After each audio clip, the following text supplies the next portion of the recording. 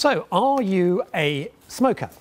Thought about giving up, but you're worried about the long-term effect of using e-cigarettes?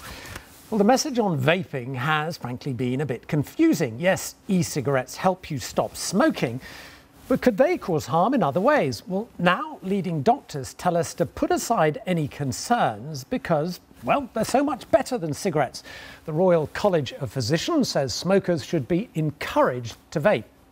Well, here to discuss those findings is Dr. John Britton from the Royal College of Physicians, along with Sarah Jakes, who quit smoking 3 years ago and now used e-cigarettes, and Joanna Miller, who works with smokers to help them quit. Thanks very much for joining us. I mean, John, how confident are you that vapors or vaping is actually safe? Because there's been an awful lot of sort of stories out there saying that, you know, they've trialled it with mice and mice have had breathing difficulties. Are you absolutely rock solid sure? No, it's safe.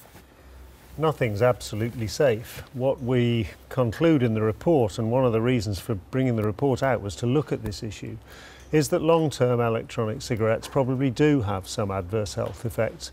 But the magnitude of those effects is extremely small. What sort of effects might they have? The likely effects would be an increased risk of chronic obstructive pulmonary disease, possibly an increased risk of lung cancer, possibly cardiovascular disease. That sounds pretty grim to me. Well, it sounds it, and that's part of the same spectrum as you get from tobacco smoking. But the size of that increase in risk is much, much smaller. So if you're a non-user of nicotine, it makes no sense to start using an electronic cigarette. But if you're a smoker, it's a no-brainer to switch, because the risk is so much lower. Sarah, a no-brainer, because you did switch. It was a no-brainer. It was a no-brainer. I mean, I smoked 20 cigarettes a day, on and off for 34 years, before I bought a refillable type device, just to use in my car. And within 2 weeks, I'd switched. But was that because you thought, I've got to stop smoking, I'll try vaping? Is that what you... At the time, I wasn't looking to quit at all. You know, I just bought the device to use in my car. I had tried to give up smoking several times before, and several times successfully. But I have to say, giving up smoking is the easy bit. The hard bit is staying off of smoking, not going back to it. And Joanna, I mean, I suppose the question mark in my head about e-cigarettes is, are they still addictive, and don't they contain nicotine? So is this progress? Electronic cigarettes do contain nicotine. These days you can also get electronic cigarettes without any nicotine or with extremely low nicotine content.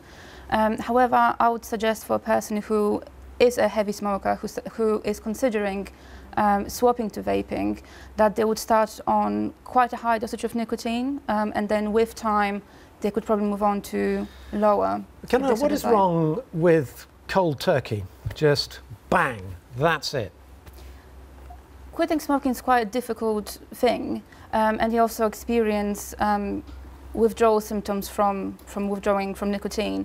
There is evidence base that suggests that if you consider maybe having some help in quitting smoking in terms of coming to a clinic like the Stop Smoking service that I work at, and you have behavioural support, that can help you more successfully quit smoking. And if you also have different types of medication or nicotine replacement products along the way, that can increase your chances even further. John, do you think the government should then maybe promote e-cigarettes if the health risks are so much less? Should they actually aggressively say, think about changing? What we would like to see is a change in the way that all nicotine products are regulated and recommended by government and all of the health authorities in such a way that the pressure is always to move away from smoked tobacco. If you're going to use nicotine, then inhaling tobacco smoke is the most dangerous way you could possibly do it. So we want to encourage people to switch ideally to medicinal products and behavioural support, as Joanna's described.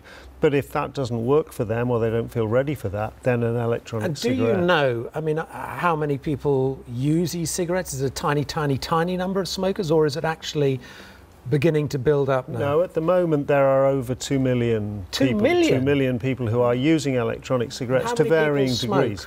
Roughly? Nearly 9 million. So 2 million's an awful lot. It is an awful lot, and it would be good if the figure was a lot higher. And Sarah, do you suppose, I mean, you use the e-cigarettes now, do you suppose there will ever come a time when you just take the e-cigarette, chuck it over your shoulder and say, no, I'm stopping altogether? Or are you now addicted to e-cigarettes?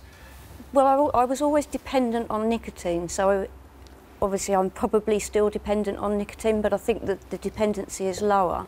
But to answer your question, I think probably for me it wouldn't be the right thing to do to ditch my e-cigarette, because past experience of quitting tells me that then I will relapse and probably to smoking. So for me it has a kind of a protective effect as well. Have you tried, I mean, I presume you have tried patches, gum, and any use? No, no. Every time I gave up with any degree of success, it was cold turkey, I have to say. And Joanne, I mean, if e-cigarettes are the way to get people off smoking, and 2 million, I'm surprised at the figure. I mean, is your sense that this is the way to crack the issue of smoking addiction and all the sort of health risks that go with it? Is this the answer? I'd be reluctant to say it's the answer. I think that every person's different, and the way that they stop smoking should be tailored to their individual needs. I think that it's probably quite an attractive method, something new that's on the market that hasn't been there before, and I think it most closely mimics the actions and the feelings of smoking, so it can be quite an easy switch. That's the thing about it, it's the appeal and the fact that they are so varied within themselves that people can always find something that they want. Okay, let me just, sorry, we've got some emails here. I'll just read you some out, which is quite interesting. So there's an email from Graham. He says, I was smoking at age 15. I tried to give up many times using patches and prescribed medicines, but always went back to them. I finally stopped smoking in May 2015 after my daughter bought me an e-cig. Okay, well, there's more proof. An email from Victoria. I find it unbelievable that the findings are still showing that e-cigarettes are only used for people who want to stop smoking. It's my opinion that it's made smoking acceptable again. Well, I mean, that's an interesting point, isn't it? That actually it might have the reverse effect. Suddenly it's socially okay to have a blast on an e-cigarette. Well, the evidence is that people who use electronic cigarettes are almost entirely people who would otherwise be smoking.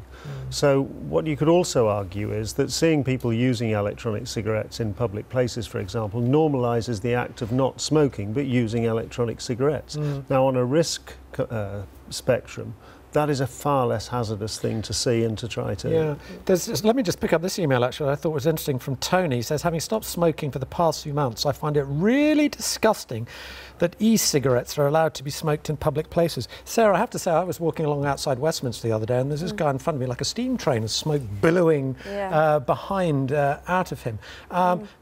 Do you find that people actually don't like it? Even though it's an e-cigarette, they do think, yuck. People do. I think there's an etiquette needs to develop around this. I mean, it's just manners. You don't blow stuff in people's faces. I mean, I've got the little device on the table there, which is incapable of creating clouds. So I physically couldn't annoy anybody like that with that. But I have got devices that will do that, but you just have to be careful, you know, when and who's around you when you use it. Yeah, let me just take another email because we're getting an awful lot on this. So this is from Julie, email from Julie. I went from smoking 50 plus a day, goodness me, to 5 a day overnight when I picked up my first e-cigarette over 2 years ago. If vaping were banned or curtailed further, I would be back on the fags as quickly as I dropped them. Joanna, I mean, vaping kind of on the growth just here, or I mean, is this, you know, worldwide that there is now a move from, you know, smoking cigarettes to e-cigarettes? Are we kind of ahead of everyone else, or are we just in line with everyone else, do you know? I'm not really sure about the statistics. I'll probably say it's quite on the rise in Western countries. But I'm not sure if, John, maybe you have more. The UK is well ahead of most countries in the world. We have very high uptake of electronic cigarettes because we haven't had prohibitions or any other restrictions on their sale. Other countries are close by, but some, Australia for example, prohibit use, and And I think that's bad for public health in those countries. Very interesting, very interesting. Guys, thank you very much indeed for your time. Much appreciated. Thank you.